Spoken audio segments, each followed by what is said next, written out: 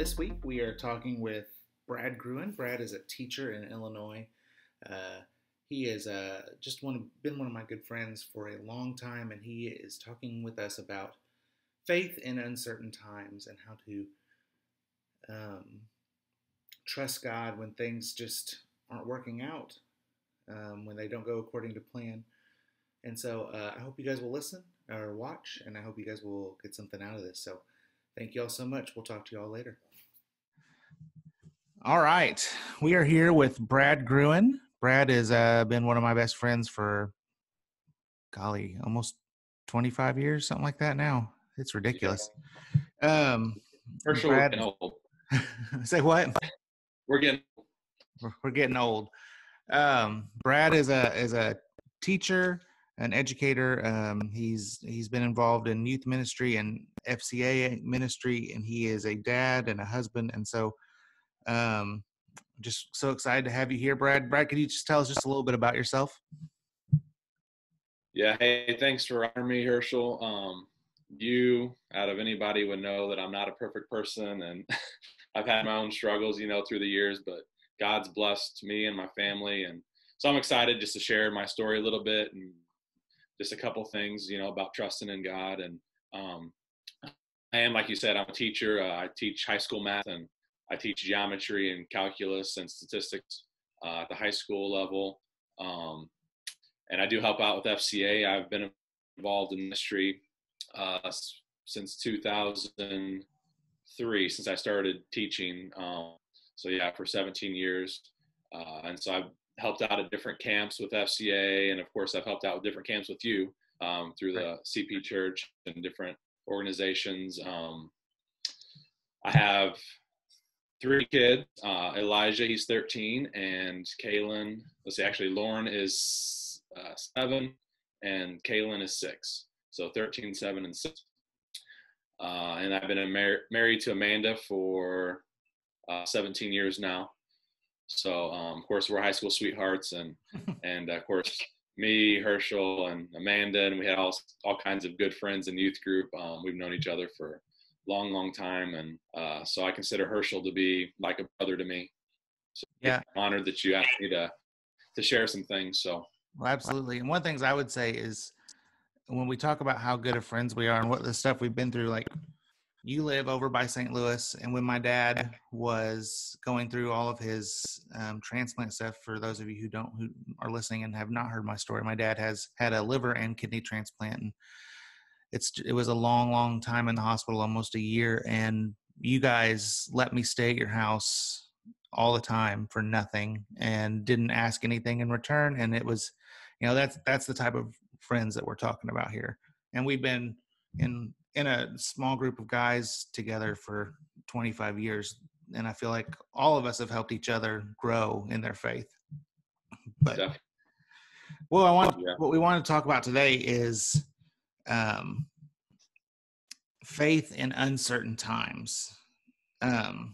So when I say uncertain times, and we say what uncertain times, what are we talking about here? I'd say right now is an uncertain time for a lot of us with this, COVID pandemic, and just what to expect. I mean, I think it's been obviously it's a terrible thing, but God can take, terrible things and he can just make something beautiful out of it. And so for us, it's given us more family time together. Just so busy, with going from sporting events, mainly, well, actually pretty much all of them: basketball, baseball, soccer, gymnastics, you name it. The kids are pretty much involved in it. And, I also help coach like upwards basketball and things like that. And like I said, FCA and everything, we're just so busy. So I think I hope all of us have kind of taken a step back and kind of reevaluated, where we're at in this uncertain time with the pandemic, and, kind of reevaluated, is this really where God wants me? Am I really, putting him first in my life? And I hope we've all had a chance to kind of step back and think about that, because I feel like we have extra time now, Oh, yeah. And I think it's something that we pray for. It's like, God, I need some more time. I need some extra time. And Yep. look, he's like blessed us, like kind of in an indirect way, we're getting these blessings. And I think we're learning the value in things that we maybe devalued before. Yep. Like actually going to church and giving somebody a hug and things like that. We're getting a chance to reevaluate who we are and whose we are, and that's been important for me. But beyond that, with uncertainty, some of the things I was thinking about in my life were, times where maybe I was at a crossroad, just like, God, like a big choice. It's not a choice like, what do we have for supper tonight? Which I don't know about you, Herschel, but sometimes that turns into World War III around here. It could be the biggest fight of the day, right? It's one of those things where it's like, I don't care what we have, and she'll say, oh, I don't care what we have, and I'll be like, how about this? No, that doesn't sound good.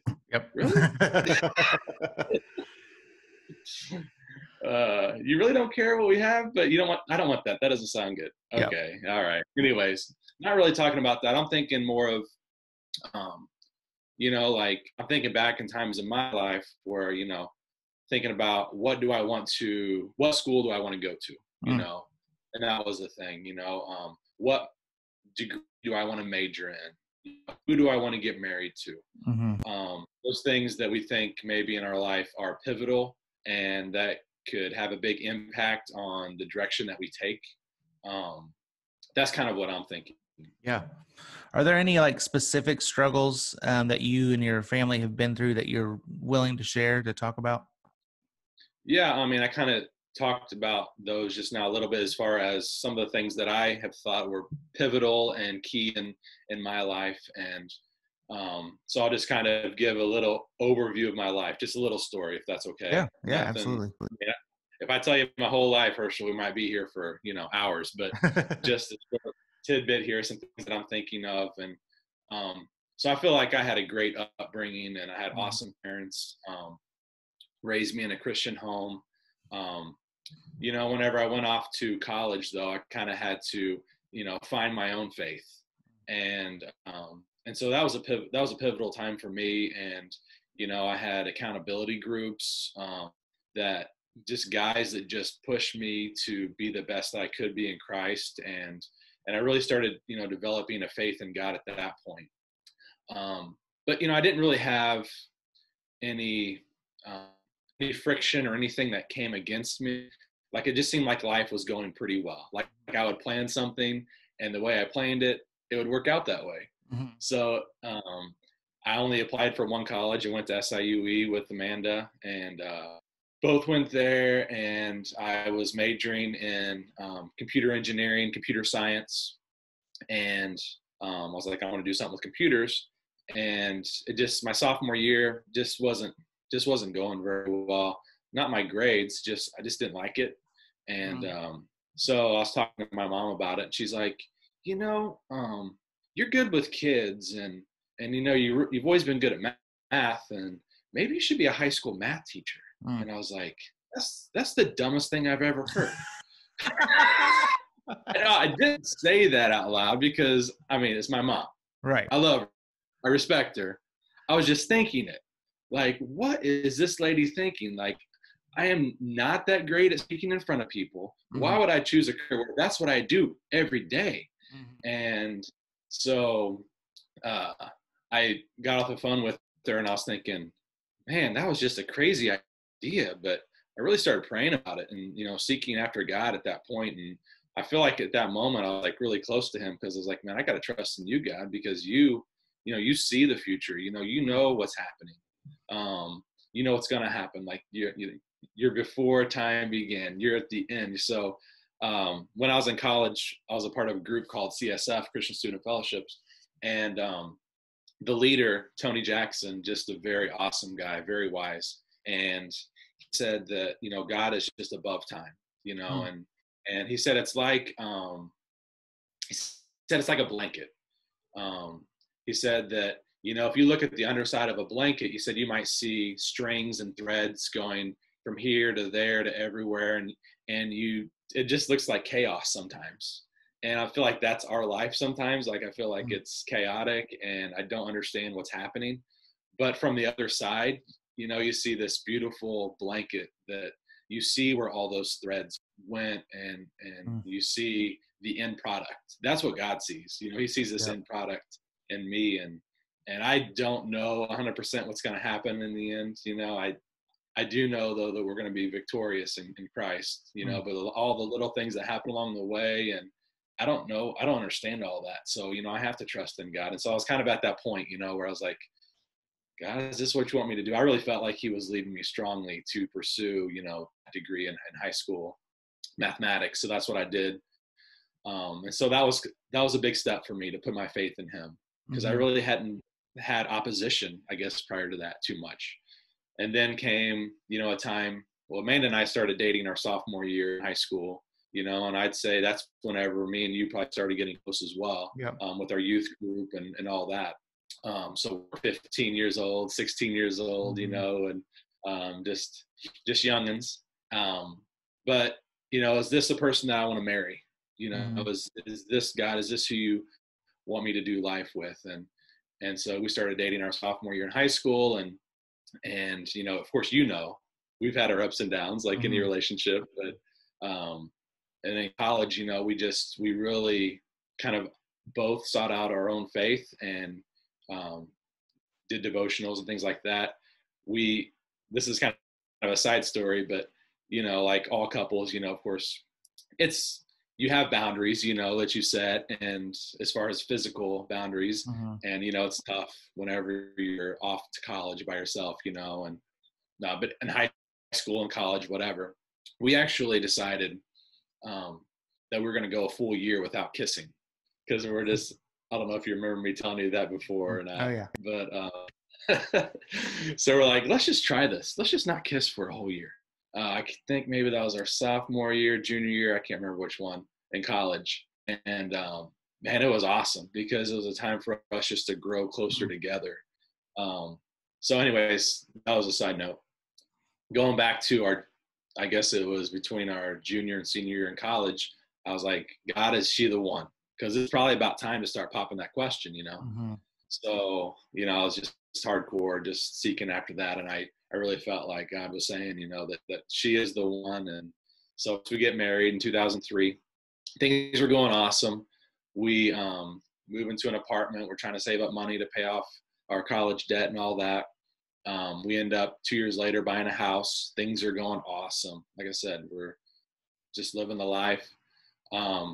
We decide, well, you know, we have a house. Let's go ahead and start trying to have a kid. So we tried for about 3 months, and then Amanda got pregnant.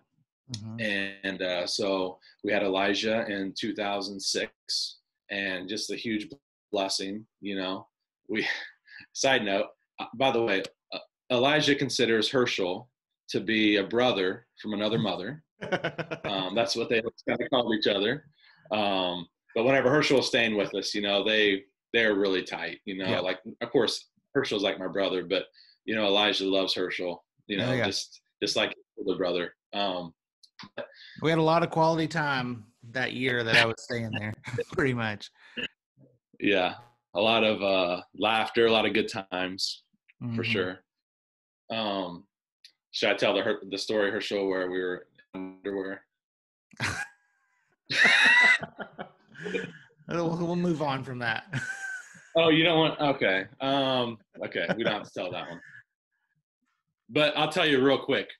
Herschel came out of the shower, and he thought that we didn't have any underwear on, because we pulled our shirts down over our shorts. And so he's like, "What kind of family is this?" This was like the one of the first nights that I stayed with y'all, and I had no idea what was going on.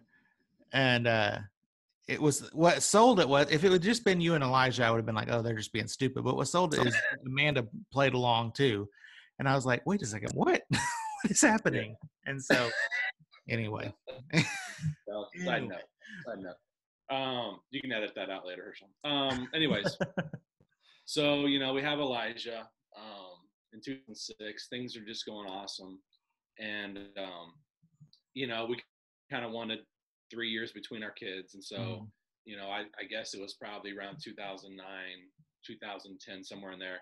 2009, I guess we probably started trying to have another kid. Maybe, well, yeah, it was probably, maybe actually 2008 we started trying. I think we started trying in 2008. And it just wasn't going the way that we had planned.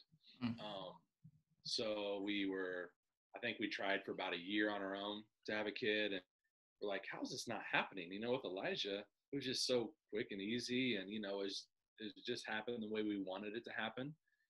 And it just wasn't happening like that this time. So it was about a year into it, and we're like, this is just crazy. So we're like, well, what else can we do? So we started, seeking the help of a doctor with in vitro, right? Insemination. Is that what it's called? In vitro insemination. I don't know. I don't know either. Yeah. A fertility doctor. Yeah, fertility doctor. Sorry. It's been a while. I've been out of the game for a while, Herschel. In vitro, that's what it was. And so we were seeking out help that way. And so we did that for about a year or so, and, spent a lot of money and a lot of tears because it just wasn't working either. Yep. And so then we started pursuing, again, we're praying this whole time. We're just seeking after God. It was a tough time for us, but we were really, seeking out God's help, like, it was just like, God, we need your guidance. Like, what should we do? And so it was a time where even though it was so hard, a lot of tears shed, we drew closer together. It was a time where, we were so close during that time because we were leaning on God and leaning on each other. It's like all we had, it felt like. So, maybe another year or so later, we was like, hey, maybe we should adopt. Amanda has a cousin that was adopted, and they were super close, and we'd already kind of thought about that anyways, especially Amanda. She'd always wanted to adopt anyways. We just didn't know it was gonna come like this, right. So we decided that we would adopt, after a lot of prayer, and so we did that. That was about a year process, and then let's see, 2013, January 2nd of 2013, we adopted our first daughter. We got a chance to bring her home, Lauren. Like I said, she's 7, and then, which is a huge blessing. And then a couple years later, we got a call. Actually, it was just a little over a year later. We got a call asking us if we wanted Lauren's biological sister, Kaylin, which at that time she didn't have a name, but Lauren's birth mom was pregnant, which we didn't know she was pregnant, and we found out that she was pregnant, and they're like, well, would you like another baby? And we're like, yeah, that sounds awesome. They're like, well, we need to know by this afternoon, so if you could figure that out. 3 or 4 hours, right? Yeah. So it was a quick prayer, but we just felt so good about it. It was just like we wanted the sisters to be together. And so we're like, we just really felt like that was a God thing. And so we, ended up, we have 3 kids. We don't want to close that book, Right. We could end up having another one in some way. But that was one time where we had to just trust. We just had to trust in God that even though we had shed so many tears, and it was like, that's what we felt like sometimes, like, God, where are you at? Like, don't you want us happy? Don't you want to see these desires, filled of us having another kid? And after we'd gotten Lauren, we're like, he was with us the whole time. And there's a lot more to the story than I'm able to share just for time reasons, but he was with us every step of the way. And, that was, yeah. It sounds like,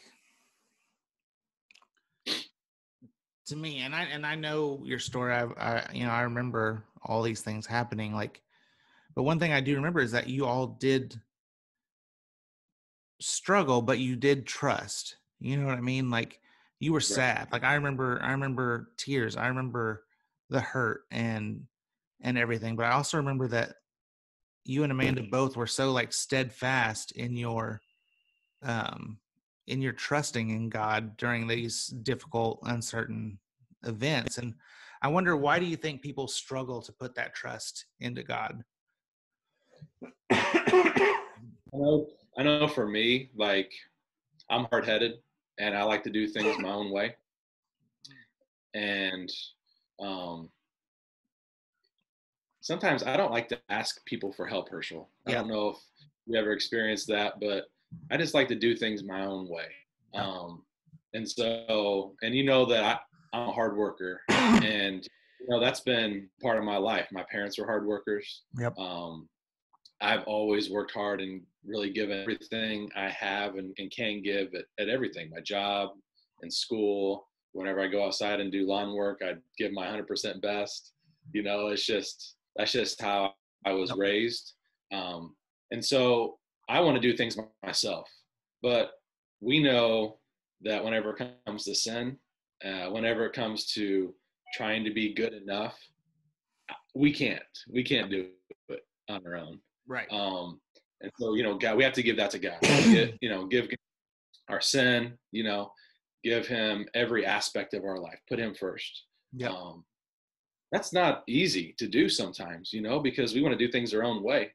And when things don't happen, I was telling my story there, but things weren't happening on our time, and we want things to happen on our time and on our terms.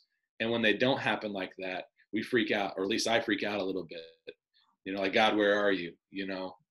But that's not what should happen.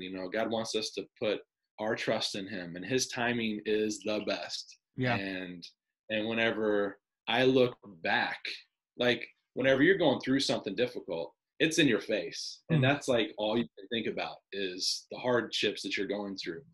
But something that my pastor talks about is just take a step back. Like we talked about earlier with the COVID thing, we've taken a step back. Yeah. And take a step back and look at how God's blessed you. And so whenever I look at all the times that he's been faithful in my life, that's a reminder of how good he's been to me. And so, whenever you go to talk to somebody about Jesus, they could argue until they're blue in the face, right, whether or not Jesus was a real person, if he walked the earth, if he died on the cross for your sins, all those things, but they can't really argue your story. And so, I share just a part of my story, and that's just who I am. But, I just want to say that God was with me through all of that, and so whenever I step back and think about that and how he's blessed us, I know going forward that no matter what we go through, he's going to be there for us too. Like he's right there with us. His scripture confirms that, and even just past experiences confirm that. What scriptures would you like recommend to somebody who's struggling? Like, is there any off the top of your head that you would think of? Or well, one that my pastor talks about, and this is more of a song, and the Rich Mullins song, Step by Step, that God directs our step by, like, sometimes you're just like, where do I go, God? What do I do? Take a step. Yeah. Take a step in faith and trust in him that he's going to guide you, that he's going to open up certain doors, that he's going to close other doors. And take a step. If you don't know what to do, take a step in faith. Then you take the next step in faith. And so, that song, Rich Mullins song, Step by Step you'll lead me and I will follow you all my days. Like that resonates with me. And that just pops in my head sometimes, like, God, we trust you step by step, no matter what we go through. Just lead and guide us. Of course, Jeremiah 29:11. That's been a big one for me, for I know the plans I have for you, declares the Lord, plans to prosper you and not to harm you, plans to give you a hope and a future. To me, that, like I said earlier, God is above time and he knows what's going to happen in the future, and not just what's going to happen. Like he wants to bless us so much. And so part of the reason that we don't get blessed sometimes is because of the situations that we put ourselves in. And my pastor a lot talks about being in the blessed place. And that's whenever you're in a place where you're seeking after God, you're putting him first. You're doing his will, you're giving him glory, and you're in that blessed zone, you're in that blessed place whenever you do that. And sometimes it feels like God's far away from us, but God hasn't moved. Yeah. God's constant, and that's been like awesome for me, because if I feel like I'm far away from God, it's not because he's moved, it's because it's because of the choices that I've made. And so he's that one constant in my life, regardless of what happens. Yeah.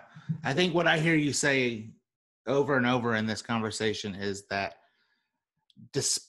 in spite of our struggles and what we're going through, God remains the same. And that is why we can trust, because God doesn't change. Right? Exactly. I just think that's awesome. Let's say, as we close out here, you have a guy who comes up to you and he's like, I'm struggling. I don't know what's going to happen with, my wife is sick. I don't know what's going to happen. What would you say to encourage him? Something along those lines. It doesn't have to be sick, but just he's struggling. What would you say to encourage him?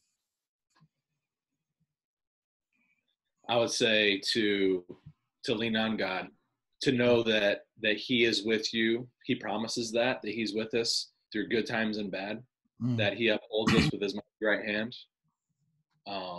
To step back, to look at how he's blessed you in the past, like we talked about before. To really find a good Christian brother, or a Christian sister, if you're a girl, but a Christian brother that you can lean on. I have you, and I have my brother, and I've got these guys that are just rocks for me, that if I ever am struggling with something, or if I need to confess something, or if I'm at a crossroads, like we talked about before, that that you can just open up to, and that we sharpen each other, we make each other better. Yep. And so often as guys, we just want to keep it in and do it ourselves, but God didn't create us to do that. Even though that seems natural to do, just to keep it bottled up and not share, that's not how God created us. And so I've been in many accountability groups and with different accountability partners through the years, and they have just sharpened me and made me a better person. So I think that's part of it too, is just, opening up, sharing where you're at with somebody, but just ultimately trusting in God that he's got the best planned out for you. And his timing, like I said earlier, is the best timing. Yeah. We think our timing is the best, but it's not. Right. Because we know everything, right? Like in today's world. Yeah. Well, I think that's beautiful. I think that's awesome. Brad, thank you so much for doing this. Yeah, no problem, man. And thank you so much, man. Yeah. Hey, I love you a lot. And, love you too, man. Tell your family I said hey. I will.